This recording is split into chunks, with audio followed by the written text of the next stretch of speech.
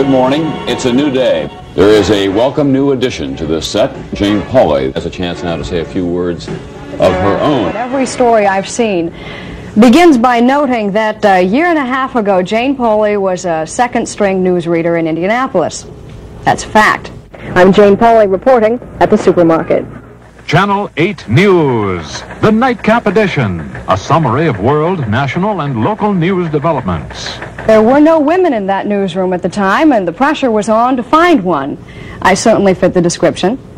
And 3 years later, NBC came to Indianapolis with a new job offer. I became the first woman to co-anchor a nightly newscast in Chicago. Richard Nixon believes the Watergate affair was just a stupid mistake and that presidents before him have done worse. We're delighted to have you here, Jane, and we're looking forward to having you here regularly for a long time. I hope to be here regularly for a long time.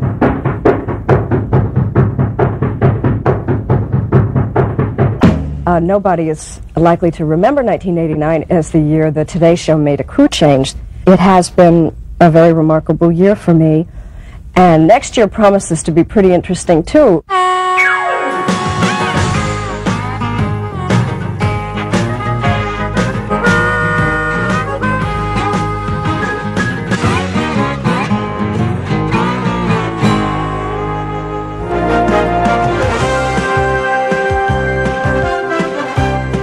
Now, from our studios in New York, here are Stone Phillips and Jane Pauley.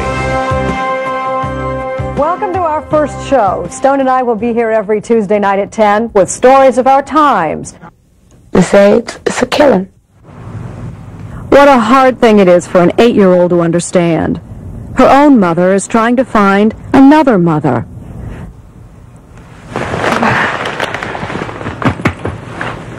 Sometimes any mother's arms will do.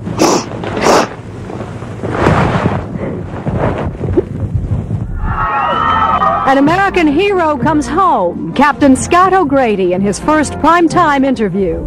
First order of business is to get out of sight.